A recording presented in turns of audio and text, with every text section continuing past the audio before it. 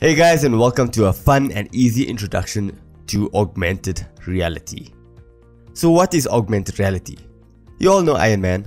Now if you look closely from Tony Stark's perspective, you see that he has a stack of floating information in his view. This digital information is augmented with the user's environment in real time. Unlike virtual reality, which creates a totally artificial environment, augmented reality uses the existing environment and overlays new information on top of it. You've also seen popular apps such as Pokémon Go and played around with Snapchat filters, which are other forms of augmented reality. So how does it work? To understand how augmented reality works, let's first look at the various types of AR that we get. The first one is projection-based augmented reality. As the name suggests, projection-based AR functions using projection onto objects. It is a simple projection of light to a surface. Over here you can see how digital information is overlaid for a camera and users can interact by touching virtual buttons. The next one is recognition-based AR, which is a common augmented reality method, and this focuses on recognition of objects and then provides more information about the object. So for example, when using your mobile phone to scan in a barcode or QR code, or looking at a detailed target marker. This augmented reality type is quite broad and consists of marker-based augmented reality and markerless-based AR. So when your camera detects a marker, business card or barcode, it will overlay mostly a 3D object or animation over that. With markerless AR, there are algorithms that detect the surface plane of either a table plane or floor, and use that as a reference to place the 3D object. Google and Apple have their SDKs called AR Core and AR Kit respectively. More on this in a bit. A popular markerless AR app was IKEA's AR furniture app, where you could place new furniture in your house and see how it looks. Choose your color, try another one if you didn't like it, and it was amazing. You might not even know it, but your face can even be a point of reference, like in the case of Snapchat AR filters. They use the state-of-the-art facial recognition algorithms to detect the location, scale, and orientation of your face, so that it can overlay a puppy dog facial features over your own. The next one we have is location-based AR. Location-based augmented reality is one of the most widely implemented applications of AR. The strongest force behind this is the easy availability of GPS in smartphones and the features that they provide in terms of location detection. Location-based AR is mostly used to help travelers on their journey. Outlining AR. Outlining augmented reality, which is not too popular with respect to the others, but has its uses in driving environments to outline lanes, people, and objects when visibility gets hindered. Superimposition-based augmented reality provides an alternate view of the object in concern, either by replacing the entire view with an augmented view of the object, or by replacing a portion of the object view with the augmented view. In this case, once again, object recognition plays a vital role logically if the application does not know what it is looking at. It most certainly cannot replace the original view with an augmented one. Thermal vision can be thought of as superimposition augmented reality, as it takes heat signatures using an infrared camera and overlaying onto a visual image for clarity. It can also be used for medical purposes to gain a deeper insight into health conditions of a patient, as well as in industry where augmented reality instruction manuals quicken training times and improve learning of a specific task. So basically, training technicians to acquire new maintenance and assembly skills is important for various industries. This is because assembly and maintenance tasks can be very complex, and training technicians to efficiently perform new skills is challenging in general. Training of this type can be supported by augmented reality, a powerful industrial training technology that directly links instructions on how to perform the service tasks to the machine parts that require processing. Now that we have established the various types of AR, let's look at popular applications of augmented reality on top of examples that we've mentioned earlier. So the first one we have is AR gaming. We've already seen a lot of games like AR Stack, Ingress, Space Tech, Temple Treasure, Hunt, Ghost Snap AR, Minecraft, Run, and AR Invaders.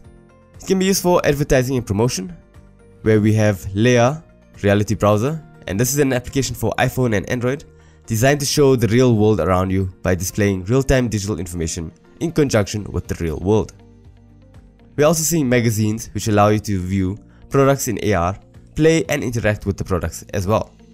LEGO have seen an increase in their sales because they allow the child to scan a box and see what the finished product looks like, making the kid determined for their parents to buy it. You can also have an augmented reality business card. AR apps for navigation. Navigation applications are possibly a most natural fit for augmented reality with our everyday lives. Enhanced GPS systems use augmented reality to make it easier to get from point A to point B and even indoors. Military augmented reality.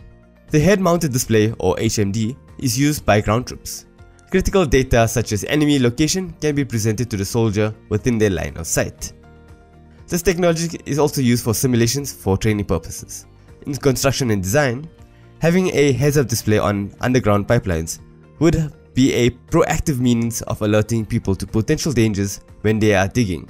For design, the HoloLens has been used for many occasions for design of 3D components and subsystems, all the way to designing a store and placement of furniture. And we've mentioned earlier about medical uses as well as maintenance and repair. The applications are endless. Now looking at the leaders in AR hardware. So apart from using our phones and tablets for augmented reality, it would be a more immersive experience to wear augmented reality glasses. The leaders in AR glasses in 2018 are Microsoft with HoloLens, Vuzix with M100 and Wrap 310 XL, there's Meta 2, ODG, and Moviero BT300. There are many other AR glasses out there, and we'll make a video on the best AR glasses in another video soon. What is Vuforia? Now let's take a look at what Vuforia is. Vuforia is an augmented reality software development kit, or SDK, for mobile devices that enables the creation of augmented reality applications. It uses advanced computer vision technology to recognize and track planar images, such as image targets and simple 3D objects, ground planes, in real time. This image recognition capability enables developers to position and orient virtual objects such as 3D models and other media in relation to real-world images, when these are in view of the camera of a mobile device. The virtual object then tracks the position and orientation of the image in real time so that the viewer's perspective on the objects correspond with their perspective on the image target, so that it appears that the virtual object is part of the real-world scene. Hence the term augmented reality. So in a nutshell, Vuforia makes implementing augmented reality apps easy for anyone to get started without having to redevelop all the complex detection and tracking algorithms that are incorporated into the Vuforia SDK. I see a lot of potential in this SDK, and that is why I'm providing this course, as anyone can get started with AR without complex coding. Let's take a look at what are Vuforia's core features. The main feature that you've seen already is image targets. Image targets are the easiest way to put AR content on flat objects such as magazines, pages, trading cards, and photographs. Multi-targets are for objects with flat surfaces and multiple sides, or that contain multiple images. Product packaging, dice, posters, and murals all make great multi-targets. Also, if you want to have multiple targets, like that in an augmented reality fighting game. Cylinder targets, as the name suggests, enables you to place AR content on objects with conical and cylindrical shapes. Soda cans, bottles, and tubes with printed designs are great candidates for cylinder targets. Now we get a bit more advanced with object targets, which are created by scanning an object. They are a good option for toys and other products with rich surface details and a consistent shape. In this course, I use a paper punch as an object target, but you can use any small object that you like. Model targets is a new feature in Vuforia 7, but it is still in beta development. I will be covering a lecture on it soon, as the CAD model generator becomes available. But essentially, model targets allows you to recognize objects by shape using pre-existing 3D models. Place AR content on a wide variety of items like industrial equipment, vehicles, toys, and home appliances. Another new feature in Vuforia 7 is ground plane, which puts Vuforia on the same plane, pun intended, as Apple's AR Kit and Google's AR Core. Ground plane functionality allows you to attach content to horizontal surfaces such as floors and tables. The reason why they released this feature is not to compete with ARKit or ARCore, is to extend this feature to as many devices as possible, since Apple and Google both have restricted ground plane technology to only the latest devices such as iPhone 6s and higher, and Pixel 2, Samsung S8 and higher. Other cool features found in Vuforia are virtual buttons, view marks, text recognition, which may be deprecated in later versions of Vuforia. There's occlusion management, and cloud recognition, which enables developers to host and manage image targets online, and does not mean recognizing those things you see in the sky. Okay, so that is it from me. Please don't forget to like, subscribe and share. Click that bell icon to see more augmented reality videos.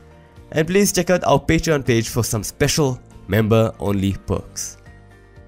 Thank you for watching, and we will see you in the next video.